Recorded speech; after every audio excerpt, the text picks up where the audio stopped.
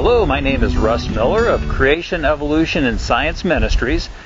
We're standing just south of the Grand Canyon in north central Arizona. Right behind me is Red Butte.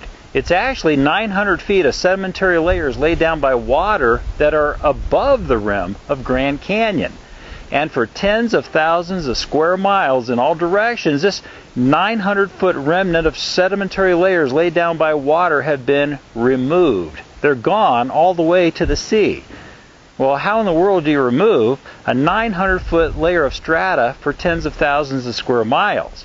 Think about this. Grand Canyon is missing 900 cubic miles of sediments.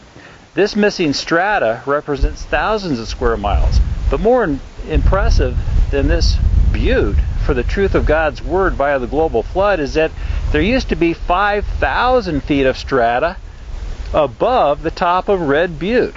There used to be a mile of strata right here, and it's been removed from southern Utah, starting at Bryce Canyon, all the way to the sea. It's removed in what's called the Grand Staircase. Awesome proof of the truth of God's Word.